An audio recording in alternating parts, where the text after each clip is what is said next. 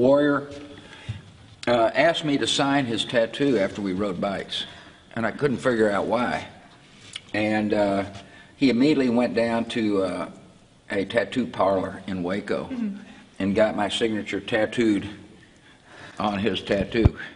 This idea came to me. There's a young painter out of Fort Worth named Sedrick Huckaby, and he's a great painter. And Huckaby said, you ought to paint the portraits of people nobody knows. He knew I'd painted the world leaders.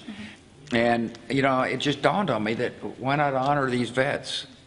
And not only were we able to honor them, but it'll draw attention to what we're doing at the Bush Center, which is how to get them the best help we can get them. One of the messages we have, or I'm going to have, is, you know, it's courageous to talk about it. And it turns out that if they're willing to seek help, that a really good way to get help is to talk to other vets. And so we're highlighting peer-to-peer networks that are effective. Dwyer's a special forces guy, and he lost his eye and lost an arm.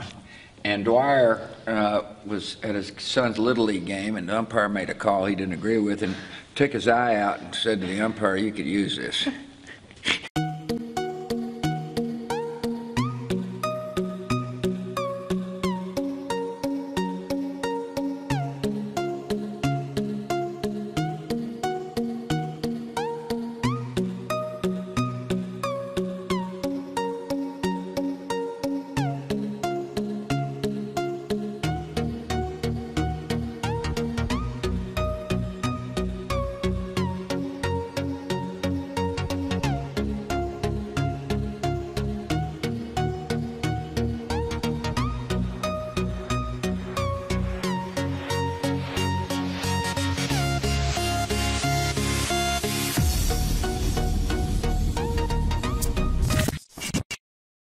Get more latest news, just subscribe me.